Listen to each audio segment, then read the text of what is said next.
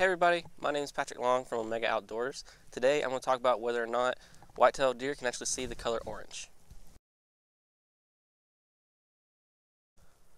Before we can talk about what colors deer can and cannot see, we need to talk about how they see.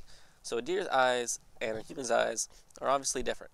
So a human's eyes, we have our eyes facing forward, we see about 180 degrees, and in the middle we overlap about 140, 150 degrees. What this does is gives us a very detailed depth perception. So when you look and you can see something that's 20 yards away, and you can tell how far away it is. A deer's eyes are positioned on the sides of their heads. What this does for them is it gives them a much larger field of view. So we can see 180 degrees in front of us. Deer can see actually about 300 degrees around them. But where their eyes overlap, it's only about 30 degrees in front of them. So what are the effects of this? So because of this, deer don't really have a great depth perception. They see with one eye on most of their vision, and about 30% or 30 degrees in front of them, they overlap. So even when they do overlap, they don't have great as depth perception as us because they're a prey animal. They're not built for that. They are built to be able to see all the way around them nearly and be able to see threats from anywhere around them. So other than the positioning of their eyes, the actual eye is built differently. I'm sure you've looked at a deer eye and you can tell that the cornea of the eye is much bigger. The cornea is the outside, just around the pupil, and it is what lets light in. So humans, obviously, we see very well during the daytime, not so well at night. White-tailed deer see a whole lot better at night than we do. They also see great in the daytime. This is because their corneas are a lot bigger. They let in a lot more light, and because of this, they're able to see, more light. They can see more. Why is this though?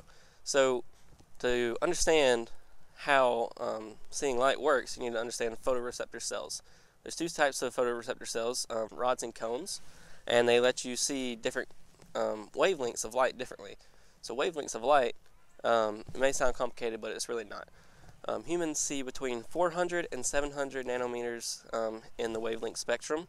So 400 is around the blue spectrum, 700 is around the red spectrum, and everything else is in between. Below the blues you have your UV lights, and above the reds you have your infrared lights. Deer see very well between the 400 and around 500 wavelength. 500 to 600, somewhere in between there. But what they see is much different than what we see. Humans are trichromatic creatures. We see in three different colors, and that's red, green, and blue. So you have your RGB scale. I know you've heard of RGB. It's what all your pictures are colored in. You can go through and change all of that and see how the colors change.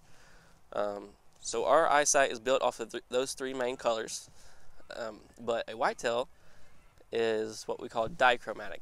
So di meaning two, they only see in two main colors, and that is blue and green.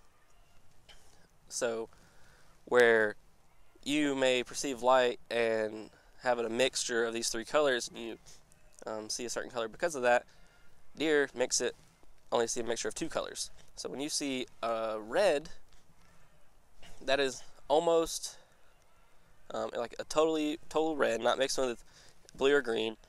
You'll see a totally different color than a whitetail can. When you see a red, they're going to see more of a brown.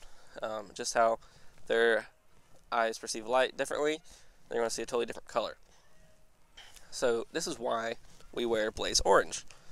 Orange is obviously, it's a heavily mixed with red. It's a red color. But when white-tailed deer see the color orange, they actually see more of a gray color. So this is why we actually make hunters wear these during gun season. In the 80s, we passed a mandatory law where hunters had to wear either red or orange, and most of hunters were wearing red because they felt like they weren't seen as well because it's not as bright.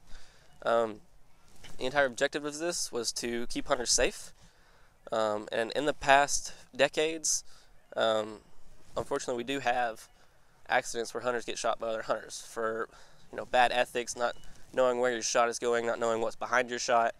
All these factors line up and accidents can happen. but studies have shown that the orange, humans can see orange way better than they can see red, especially this bright fluorescent orange, and it keeps us safe. And studies have actually shown that the number of hunting-related fatalities have been going down and down and down year after year, and I think but how do we know this? So anybody can come around and say, oh, deer are colorblind, they see black and white, they can see any color, they can see, I've heard plenty of stories of hunters saying, oh, I was setting my deer stand, and as soon as the deer walked up, as soon as I put my orange on, and they saw me and ran off. Well, that wasn't because you were wearing orange, it's because you're moving around and putting a vest on, and they saw your movement. So the color doesn't matter. But how do we know this? I mean, a lot of hunters are very stubborn, so research helps to convince people.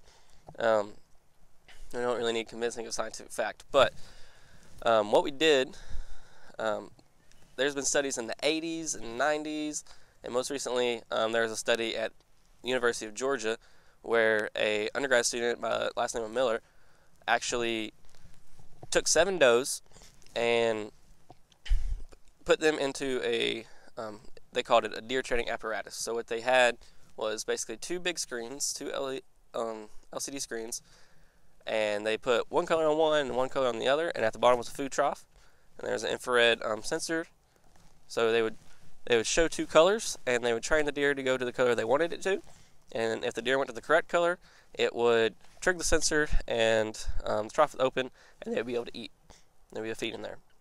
If they went to the wrong one, it would trigger the sensor, close the trough, and they wouldn't be able to eat. So after months and months of training, I think it was about 4 or 5 months of training, they began to run tests on these deer. Now that they had them trained to respond to the correct stimuli, they were able to put colors that they wanted on the board or on the screens and get deer to go to the one that they wanted. So they ran data on this for more months, and they finally concluded that deer, which were after the positive stimuli of food, couldn't tell the difference between browns and grays and oranges and reds. So this was our conclusive evidence for the most recent case, but like I said, there's been studies in the 80s, 90s. This is a well-known fact when you get into the scientific world, but the problem is a lot of hunters don't do a lot of research. They just kind of hunt based on what their dad and their granddad told them, and that's not a bad thing at all.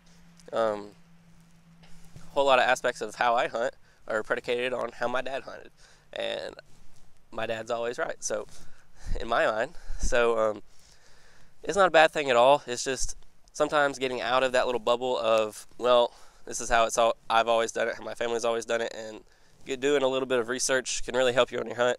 And when it comes to a topic like wearing orange vest, if you're a hunter that really believes that whitetails can see the color orange and it's hurting your hunt, and you didn't kill a big buck because of it, and you're sitting out there without orange, I hope nothing happens, but I'm just saying you're at a higher risk of an accident happening, especially if you're hunting on public property or private land where maybe you're not the only hunter out there, or maybe there's somebody trespassing.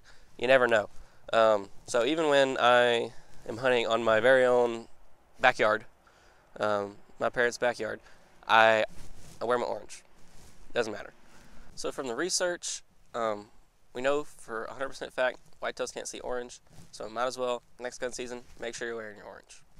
Alright guys, thanks for watching this video about whether whitetails can see the color orange. I actually write a blog, and I wrote a blog that was in a whole lot more detail than this about the color orange and the whole topic and controversy around it. If you want to read more about that, you can go to omegaoutdoors.blog/orange and read about it there.